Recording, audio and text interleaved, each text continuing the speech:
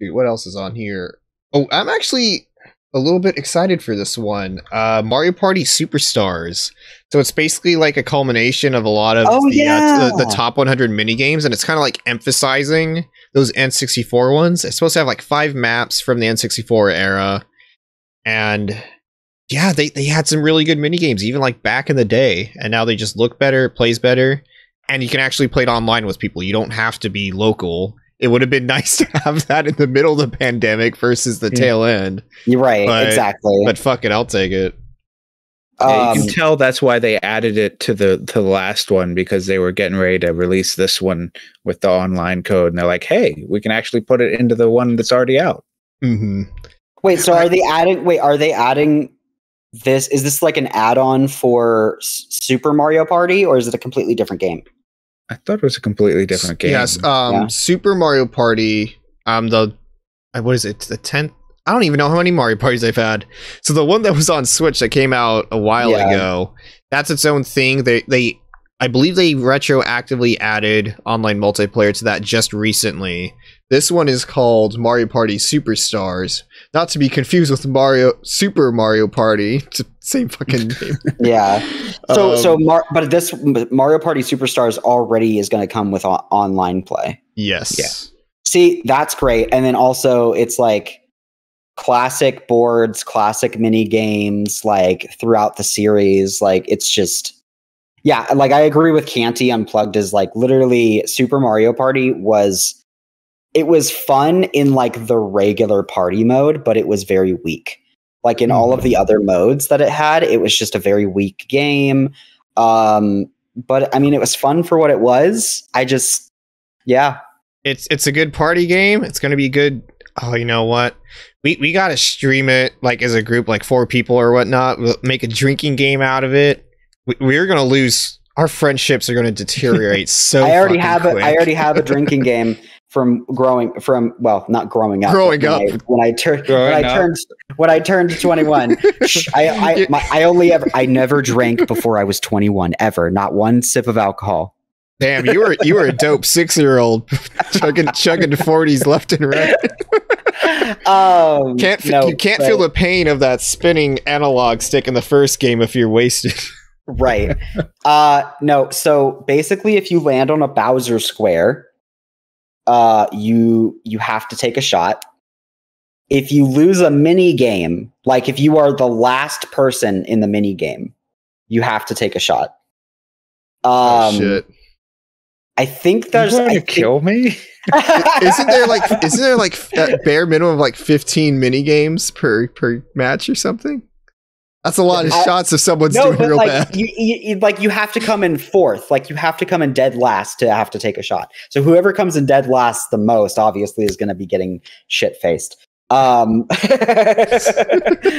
just like get good, I guess. I don't know. Welcome to Dark Souls of drinking.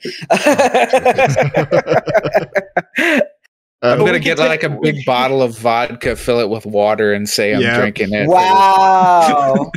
Wow. Life hacks right here. Wow. Corey, you're trying to kill us.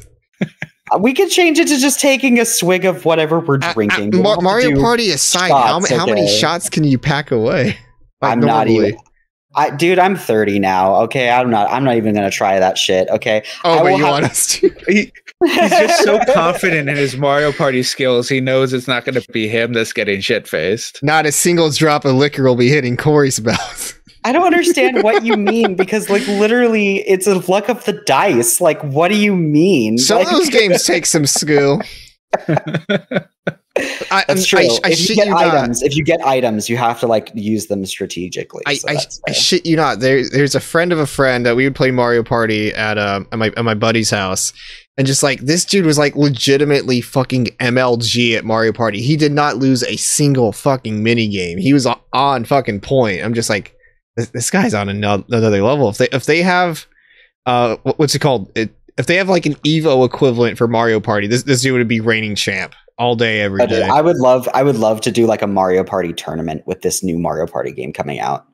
I would love to do that and stream it. I'm telling you, we have to do that drunk stream. We can have cameras in each corner, everyone getting wasted. It's going to be a good time. Yes, exactly. We'll have 4 webcams, one webcam each on each person, and then like, you know, it'll be great. We're gonna get to like the 18th turn, and like 2 cameras are gonna be normal, and then one's gonna be like pointed down on the ground, and someone's just gonna be like lying on the ground. I'm gonna slowly rotate. Yep. Oh, jeez. I'm it. actually very excited for this. It's gonna be dope. They also announced WarioWare Get It Together. It's another collection of new microgames, and it's going to have co-op. It looks super silly. I've never played a WarioWare in my life, but I had friends who did, and they always just seemed like very just, you know, like a goofy game. You know, they're very fun. They're very frantic. Like each micro game is like literally like 5 seconds or less, and like as you keep advancing through them, the timer gets shorter and shorter and shorter. And jeez! I played the hell out of the DS one. It's a friggin' good time. I might pick this one up. I might pick it up.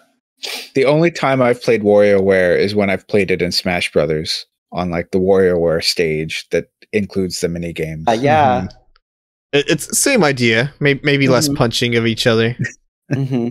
It's co-op. This one's like competitive co-op, so maybe there is more punching. Oh, there you go. Just punching other people. Speaking of upcoming Nintendo games, I guess I'll take the reins here. Is anybody actually going to or looking forward to Mario Golf? Golf's not really my thing. Yeah. No. I like Mario versions of like genres I don't necessarily care for. Like I'm not much of a driving game person, but I'll play Mario Kart. I'll play Crash Team Racing, otherwise known as the superior Mario Kart. But Jose, there's a mode that you can like attack each other and like race to the hole and get your ball in as fast as possible. It's high speed and actiony.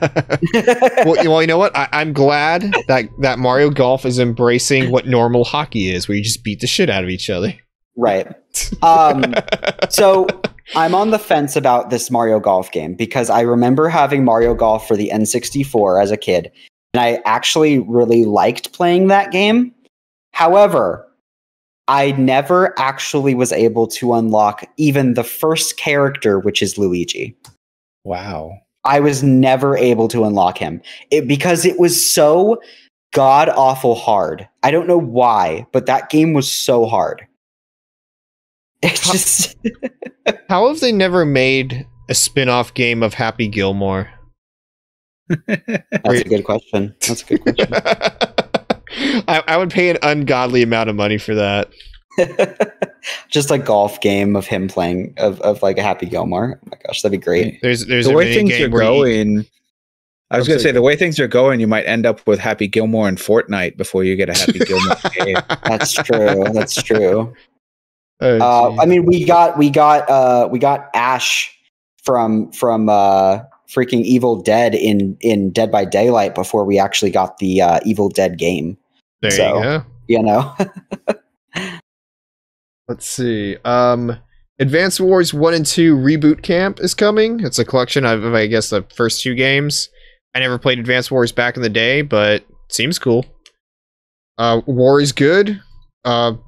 Kids engaging in war is good. It's a good education. Really toughens them up, makes them pull themselves up by their bootstraps. As my good friend Sen Bapiro would say. War is awful. Benjamin Shabibo. Ben Bebop. Ben Bebop. Jeez. Jeez. Wet ass P word. God. Why? Actually, back in the day, children's soldiers were a commodity that actually helped the economy. Okay, so you're wrong.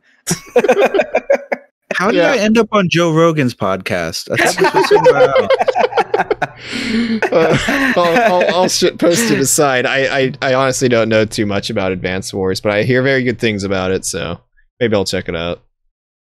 I played Days of Ruin, which was like I can't remember what in the series it was, but like I think like the first two were sort of like a little more playful, not necessarily playful because it's tanks and shooting things and everything, but like a little more cartoony. And then I think Days of Ruin went with, we're gonna have an apocalypse, and it was like a little more gritty or whatever. And like the strategy combat in it and everything was sound. I really enjoyed like the actual tactics. I don't remember much else from it.